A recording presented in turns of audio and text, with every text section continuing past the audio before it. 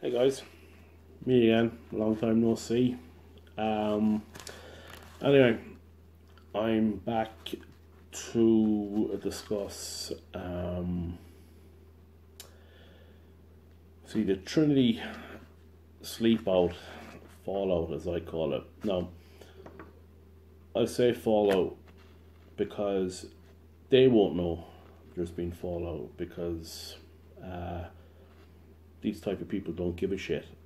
Um, so we'll get into it anyway. So I went to tcd.ie news to see what this Trinity sleepout was all about, and the Trinity sleepout on 7th of December was an event organised by Josh Littleton, who is an MBE. So that just goes to show already where this one's coming from. He's the founder of Social Bite. It was to take place in 50 venues worldwide, with Trinity being one of them. 2,000 people were due to take,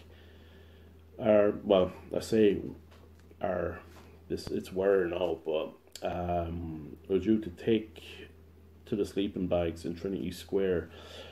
The Trinity website also commented on the 178% increase in homelessness since June 2015. All well and good.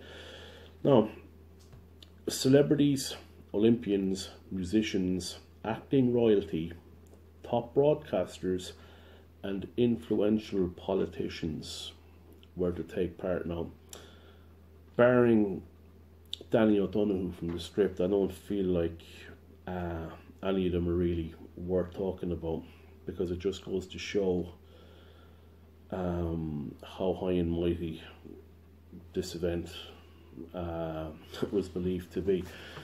They wanted to raise money for the Pole, which is a cross-border charity that deals in housing and the like for homeless people. Now, this is all well and good. You may wonder where I'm going with this. You'll find out. But anyway, just on an off point, in 2016, the DePaul CEO at the time, Kerry Anthony, was earning €82,831 a year. Now, the national wage increase has since gone up since then, so I no doubt the new CEO is closer to the 100,000 mark than I would like him to be, and I have a tendency not to do anything but slate charities that have CEOs and anything even close to that, or charities that have CEOs and anything even close to that. So anyway, the reality of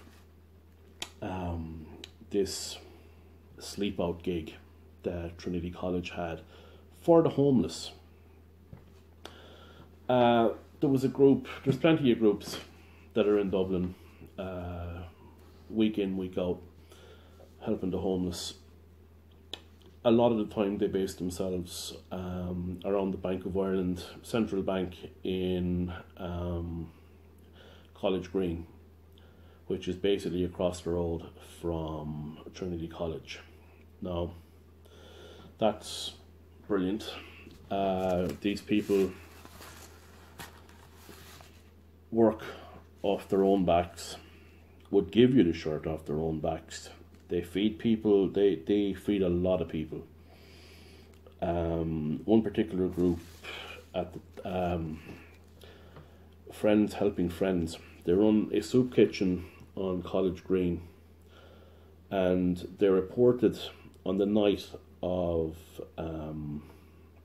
this gig that only about a third, this was at the time, only about a third of the people they usually serve turned up. Now, you may think, yeah, that's brilliant, until you find out why only a third of these people showed up. It turns out the Gardai were turning these people away from the area because of what was going on. Now, this is a quote: because of what was going on in Trinity. Now, these groups use central bank every week because it's an open enough area. It's an open enough area to be able to feed the amount of people they feed. Every Saturday night. Now, on this particular night, it didn't matter where these homeless people stood or where they sat. They were moved on. And this, was an annoyance in itself. So they continued until we see now. I'm reading what the actual quote is from the Irish Examiner, I believe, or is it the Irish Independent? Either one.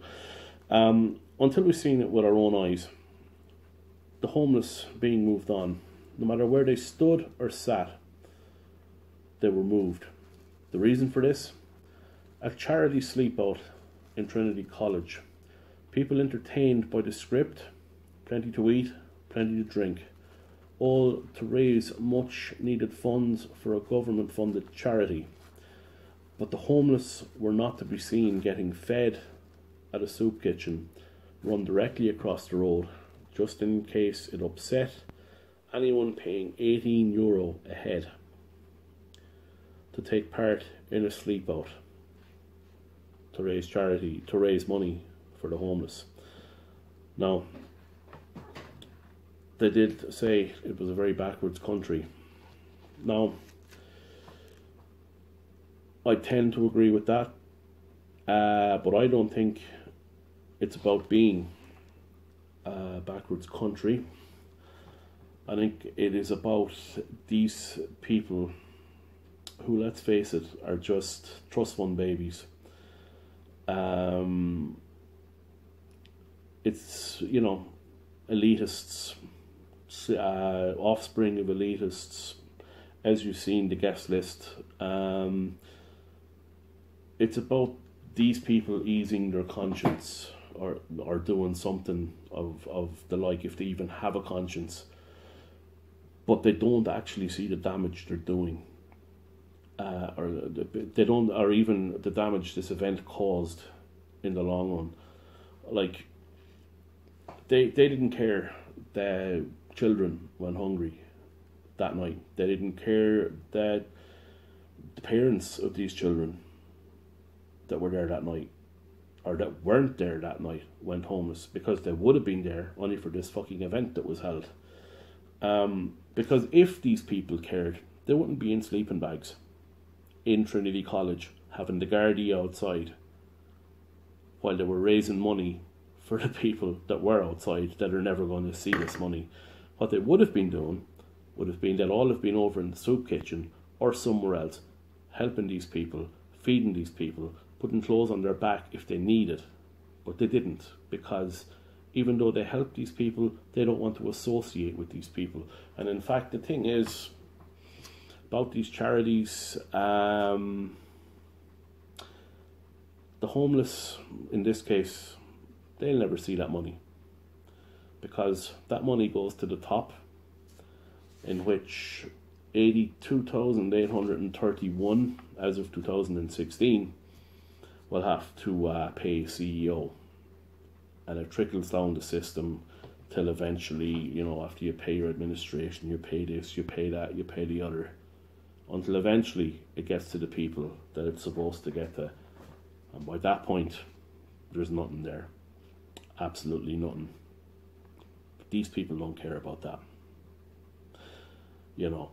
That's the problem. You have your celebrities, politicians, broadcasters, acting royalty, Olympians, and the GPA, the Gaelic Athletics, the GAA players, the Gaelic Players Association, who championed this cause. Now, from what I see, you've a crowd who should know better, really should know better.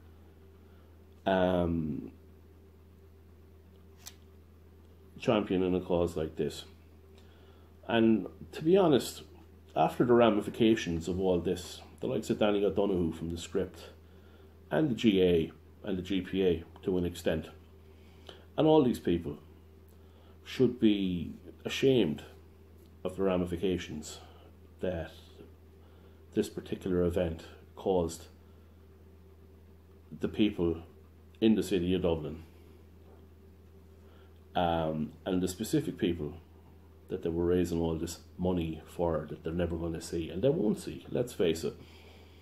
Just rich little trust fund babies making themselves feel good by having a little bit of a sleepover.